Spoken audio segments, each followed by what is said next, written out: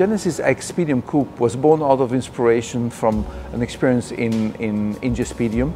I truly enjoyed that experience as it was, for me, the Spa-Francorchamps or the Nürburgring from Korea, with the greenery, with the hidden curves, with the bankings. And I did believe that it was possible to marry the emotions I felt in the Speedium together with the values of the brand Genesis. It is not a show car, it is a tool of the design process, allowing us to explore the future of Genesis.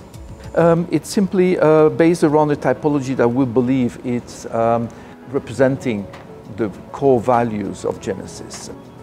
At the same time, this car was there to materialize desire for purity, reduction.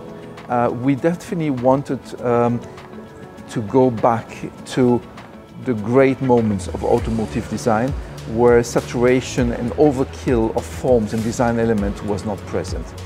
Great orchestration of design elements, proportions are key for the brand Genesis, and shown here as a really mature yet extremely emotional experience. And as we were doing this vehicle, going beyond the great proportions, the athletic silhouette, the sloping roof, and the elements that we normally use in Genesis, like the parabolic line, the dash-2 axle for the proportions, the long bonnet, we also wanted to open a door for the future.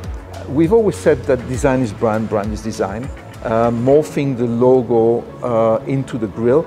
So this is why you will see that we have utilized the two lines in order to abstract the presence of the Crest Grille. And this winged face without physical presence of grille is basically transformation into the EV future of Genesis. And I could speak a long time about this vehicle, which we believe it is the dream car of Genesis. But I think I will let the design talk for itself.